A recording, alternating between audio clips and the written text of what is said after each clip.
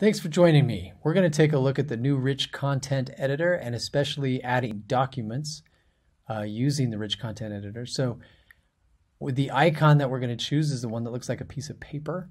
So we're going to select that. You've got three options when you do that. You can upload a document that you've never added to Canvas, one that you've added to the course, and one that you've added to your user account.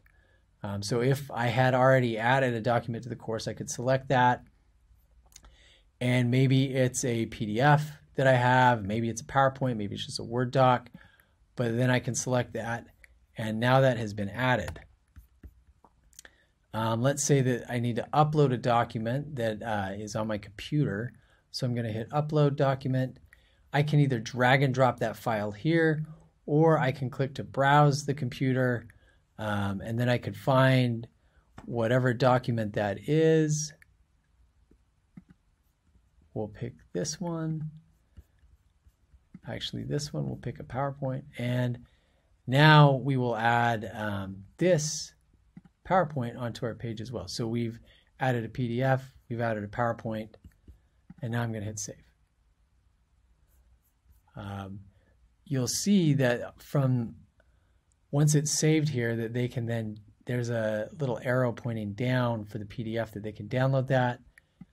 For the PowerPoint, it'll give them a preview with that icon that was next to it, and then I can go through the PowerPoint. You'll see that it's pulling up here, and I can go through this PowerPoint. So easy to add something like that.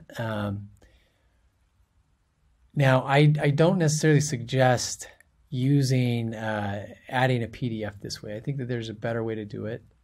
And that would be to add it directly into a module, add the file into a module, but you can just add it on here and have it as a downloadable link.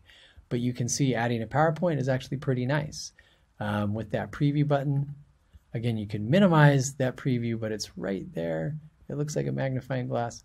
And when I select it, it'll pull up the PowerPoint, and then I can search through that. So pretty nice that you can just add documents directly into the Rich Content Editor, or you can pull ones that were from the course or from your user account already in Canvas. So there you go. There's your quick look at the new Rich Content Editor, specifically with how to add documents.